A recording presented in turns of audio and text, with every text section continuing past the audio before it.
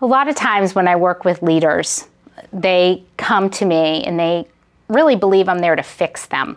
I gotta tell you, every single leader I've met with, there's nothing to fix. There is nothing wrong with each of us. Humans are perfectly imperfect.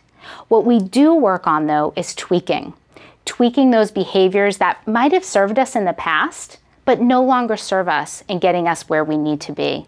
Things around how we motivate others, how we treat ourselves, using empathy, being able to understand how to make decisions in a more realistic and holistic way.